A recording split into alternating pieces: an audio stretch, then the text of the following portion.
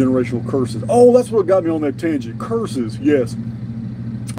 Curses and hexes are simply informed fields that have been built and set out against you. If you, now each individual is his own master. We have the power by defying anything that we don't like. It just won't manifest. It won't happen. Or we can at least lessen the impact. If you know you're cursed, if you know you're hexed, you need to create an informed field that neutralizes the informed field that's taken against you. There's all kinds of ways to do that.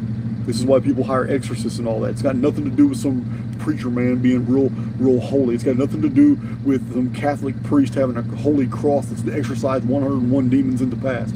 It's got nothing to do with that. What it has everything to do with is that the simulacrum has already assumed that that priest is there for a reason and that he's done exorcisms in the past. And the simulacrum, which doesn't care either way, the outcome only knows the expected outcome is that this person won't be afflicted by this evil spirit no more. Therefore, that person is not afflicted by the evil spirit no more. The simulacrum usually gives us what we're looking for.